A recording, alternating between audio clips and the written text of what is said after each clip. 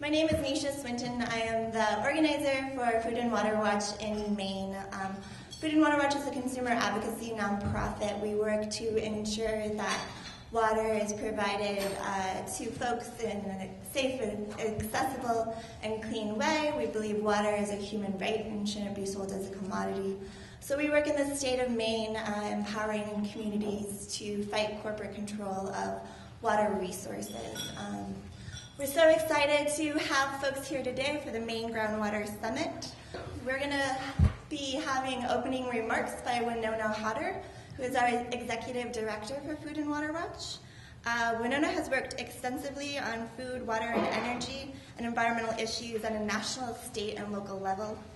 She helped found Food and Water Watch and built it to be a multinational organization located in 15 offices in the United States, in Latin America, and Europe.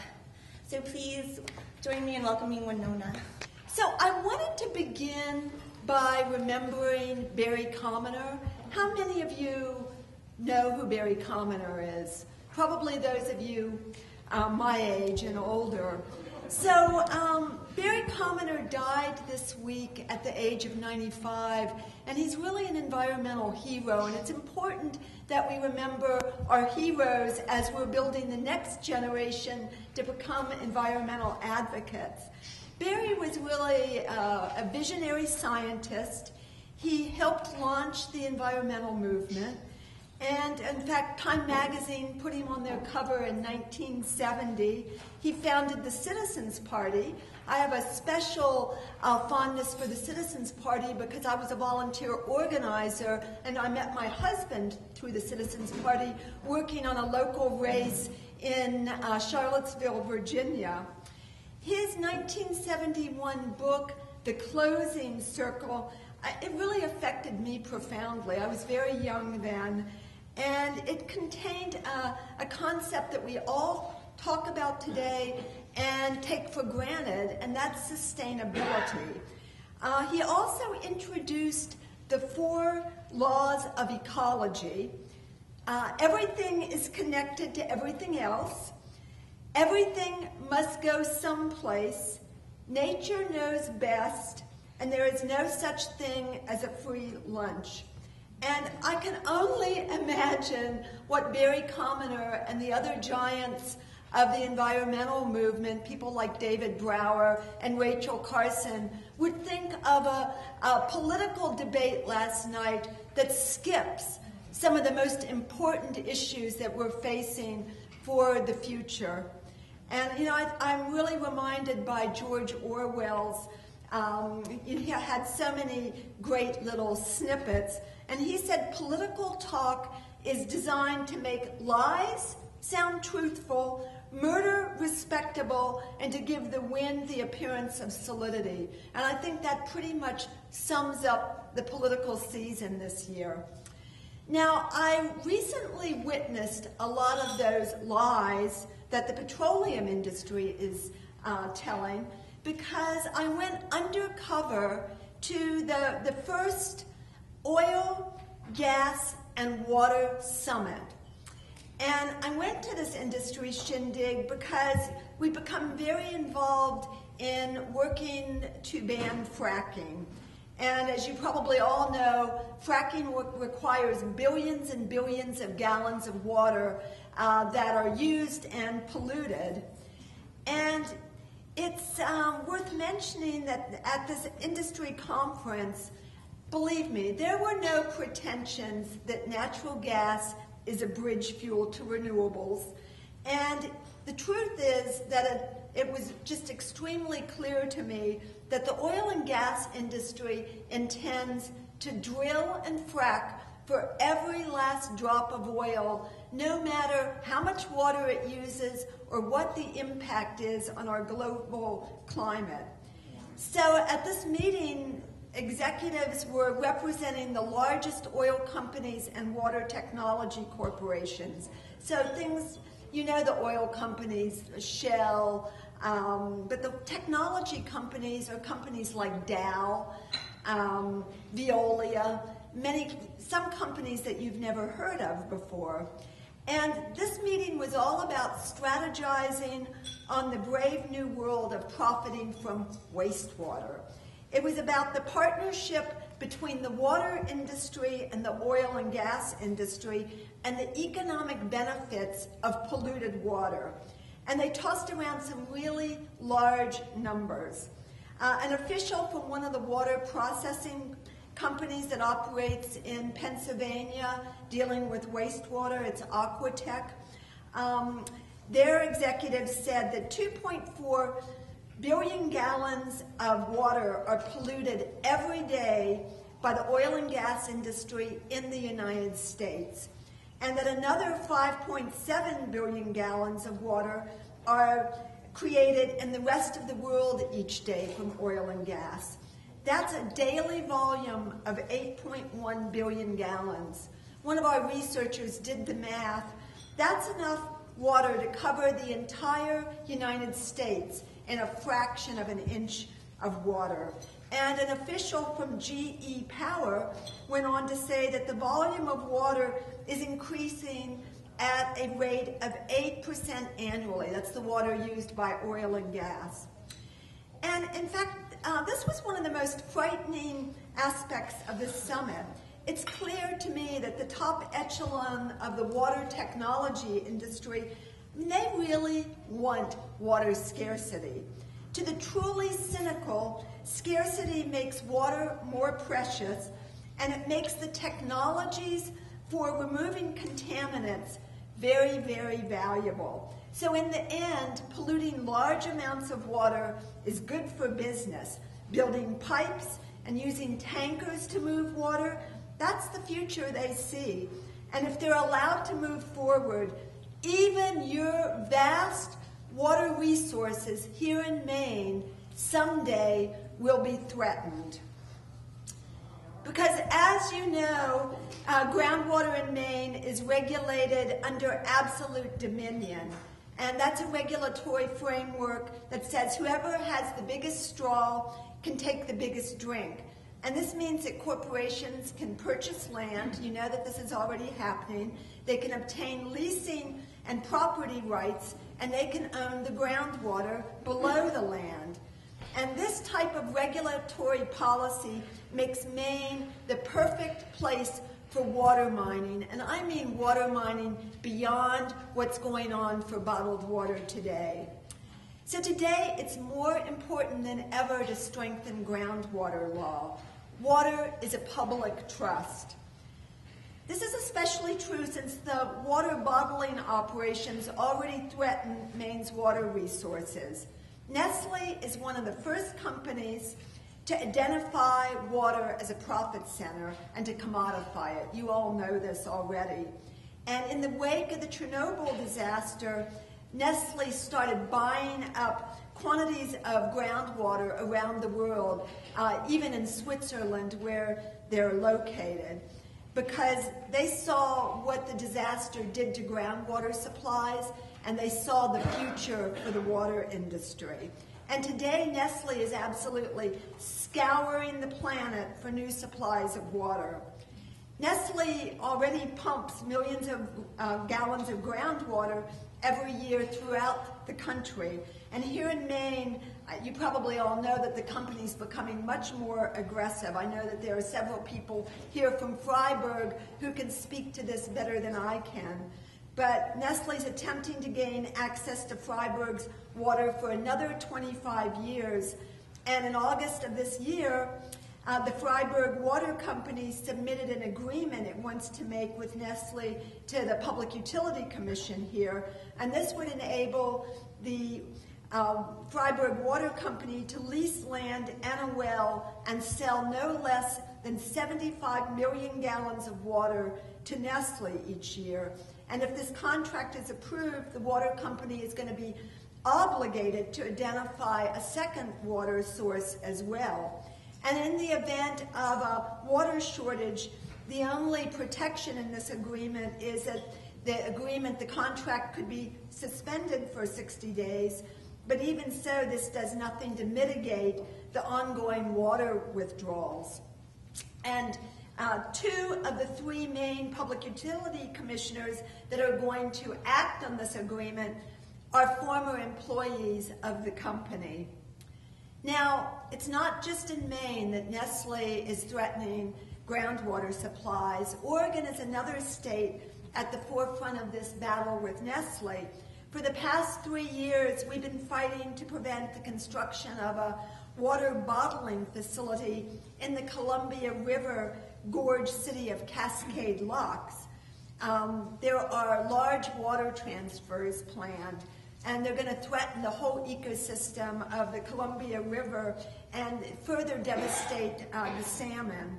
So we've helped form a very broad-based coalition called Keep Nestle Out of the Gorge, and it represents advocacy groups, environmental groups, labor, social justice, and this has been a 3-year battle. We also hired an economist to do an economic study because, you know, like everywhere that corporations want to do something that's not sustainable, that's not really good for the environment, they trot out the jobs issue. And so they had said that there were going to be loads and loads of new jobs. Well, as it turns out, the promise of 53 new jobs in Oregon isn't even true. People from outside Oregon are already employed by Nestle, and they're actually going to get most of these jobs. And aside from the jobs, this economic study also indicated that there will be other really devastating impacts from the 200 truck trips associated with this plant every day. And it's going to set a very dangerous precedent in Oregon for allowing a state agency to give away public water resources for profit. So right now, after 3 years, the outcome of this decision is really in the hands of the governor, and the campaign is continuing. Now, if you do a Google search on Nestle, you'll always find some new outrage. Just this week, Nestle violated freedom of speech in Guelph, Canada. The city pulled the plug on a screening of the movie Tapped, which you'll remember, I think it was showed all over Maine, very critical of bottled water. So their director of corporate affairs wrote a threatening letter to the city, and the city has pulled the film. The Council of Canadians is renting a space and going to be showing the film in a private space for anyone who wants to see it. Nestle's also having a really negative effect around the world. They're continuing to promote the privatization of municipal water companies, and the head of the company, Peter Brabeck, he really advocates full commodification of water. In the 2005 documentary, We Feed the World, he said that the idea of water as a basic human right was extreme. After much criticism, he has admitted that the poor might need to drink water too, and he's proposed setting aside 1.5% of fresh water for human rights, and the rest should go into a water market. So it's not surprising that Nestle is really powerful in Switzerland and very close to the Swiss government. But this has reverberations all over the world because the Swiss play a major role in financing aid in the international finance institutions. And they advise other governments, they put their own money into aid, and they tell other governments how they should supply water services to the poor. So Nestle is a charter member of this newly formed Swiss Water Partnership that is advising governments on water policy in the developing world. And we're already hearing from our allies in Africa that groups that are against privatization are having their aid cut. The company is also deeply involved in the funding arm of the World Bank. In fact, Peter Brabeck now chairs a new advisory board called the 2030 Water Resources Group that helps set policy. and priorities for water and sanitation around the world. And he's an apostle for what we're calling financializing nature. It's the whole idea that free market regulations should replace traditional regulation. And we saw this really discussed and promoted at the Rio +20 summit that took place in June. In fact, the UN Environment Program that really puts on this summit wrote a large paper on the green economy in 2011 that was basically promoting water trading and what we're calling financialization of nature. Because financial interests have determined that trading money, risk, and related financial products outperforms the profitability of really making anything, of manufacturing products or trading goods and services. So we shouldn't be surprised that companies like Nestle are getting on the bandwagon and joining with the banking and financial services industry to promote increasing the role of financial markets and institutions in natural resource management. So we all know that water hasn't traditionally been seen as a product or a commodity. This is a very recent thing. And commodification leads to the next step, which is privatization, and that transfers the control and the management from the public to private ownership. This process turns the inherent value of water into a market value and enables it to be priced and then bought and sold on a market that's been created. And the financial services industry can then treat water as an asset and apply financial instruments to it. So I'm talking about things like derivatives, futures contracts, or even water pollution credits. So I'm going to talk a little bit about water pollution credits because in the U.S. this is really the one of the first steps that we're seeing in going beyond commodification, privatization, marketization onto financialization. This is a new strategy. Trading, we've seen cap and trade for carbon and discussed and promoted for climate change, but it's now being promoted to actually replace parts of the Clean Water Act and to establish an interstate market in nitrogen and phosphorus runoff. And this is first being done in the Chesapeake Bay watershed. Now, the Chesapeake Bay is the largest estuary in the U.S. It's down on the East Coast. Pennsylvania, Delaware, Virginia, Maryland are some of the states around the Chesapeake Bay. And this is the first large-scale experiment where trading is being promoted as a replacement for regulation. And this scheme allows financial middlemen to identify and purchase nitrogen and phosphorus credits from industrial agriculture operations in the watershed. Now, these operations are things like the poultry factories that have hundreds of thousands of birds concentrated into a few sheds.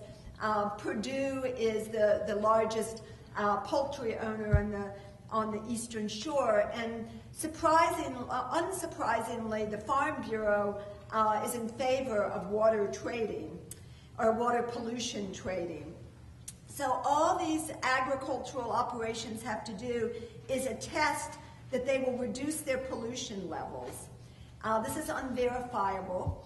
The credits are then aggregated and bundled together and sold to power plants, wastewater treatment plants, and other point source polluters who are either unable or simply unwilling to meet their Clean Water Act permit levels. This is really it's a pay-to-pollute trading program, and it represents a really dramatic departure from the successful industrial pollution controls that were established by the Clean Water Act.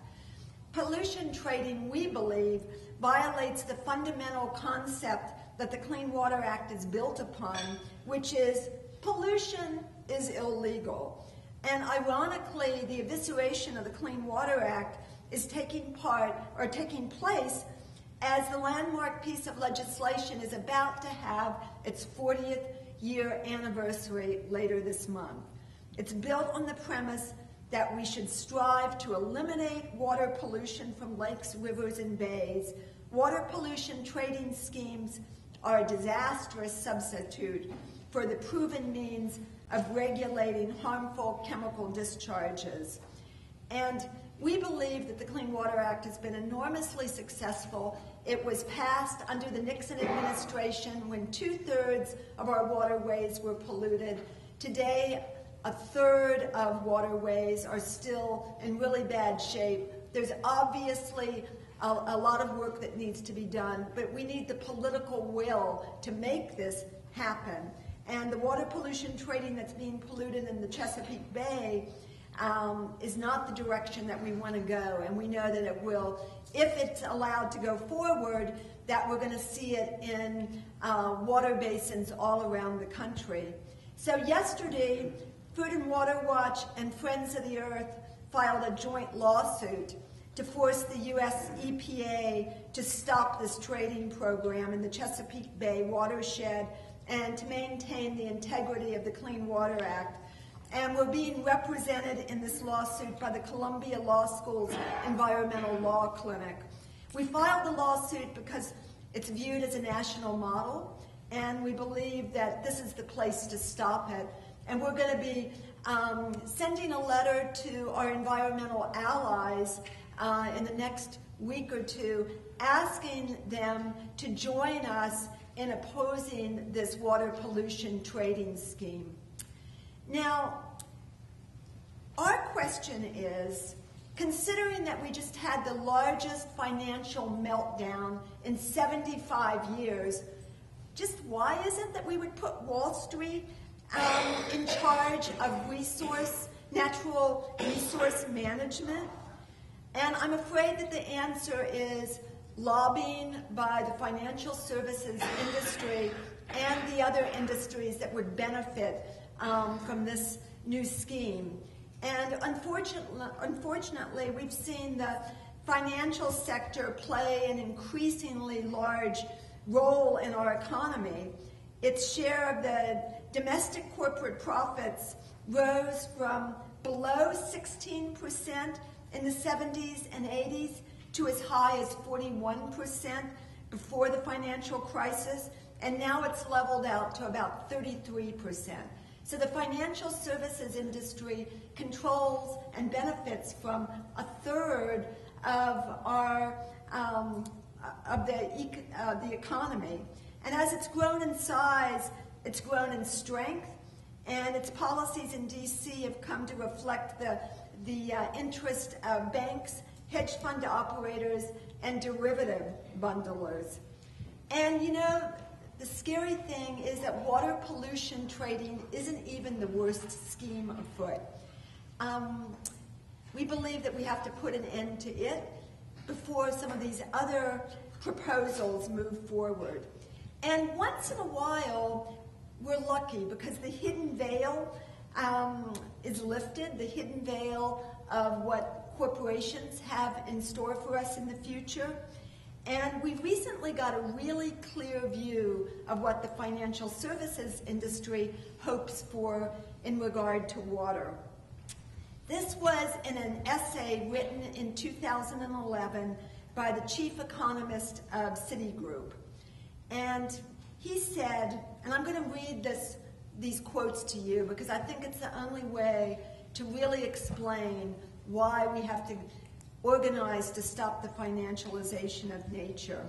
He said, I expect to see in the near future a massive expansion of investment in the water sector, including the production of fresh, clean water from other sources, desalination, purification. There will be storage, shipping, and transportation of water. I expect to see pipeline networks that exceed the capacity of those for oil and gas today. I see fleets of water tankers, single hull, and storage facilities that will dwarf those we currently have for oil, natural gas, and liquid gas. I see new canal systems dug for water transportation, similar in ambition and scale to those currently in progress in China. And he went on to talk about water as an asset class. He said, quote, I expect to see a globally integrated market for fresh water within 25 to 30 years. Once the spot markets for water are integrated, futures markets and other derivative water-based financial instruments, puts, calls, swaps, both exchange-traded and over-the-counter will follow. There will be different grades and types of fresh water, just the way we have light, sweet, and heavy sour crude today. Water as an asset class will, in my view, become eventually the single most important physical commodity-based asset class, dwarfing oil, copper, agricultural commodities, and precious metals. Now, I read that quote not to depress folks, but to really inspire us to do the organizing, the hard work to stop this. And here in Maine, the beginning of stopping this is really passing groundwater legislation and making sure that there's a public trust for water. And we really need to go back as an environmental movement to organizing at the grassroots level, to fighting for what we really want, not the best that can be negotiated by inside deals. We have to create a movement that's so powerful that we can actually change the debate of elections. And while it's daunting, we have to do this at the local level, in every congressional district, in every state, and we have to build to the national level. And we need all of the young people in this room and all of the older people to commit themselves to this battle, because we can do this. We know it took 50 years of organizing to get rid of child labor. We know organizing works. We just have to commit ourselves and be brave enough to stand up to these economic interests and to any of our allies who go along with these schemes because they don't see the bigger picture. So at Food and Water Watch, we look forward to working with you to fight for the future that we want, not just the best that we're going to get. Thank you.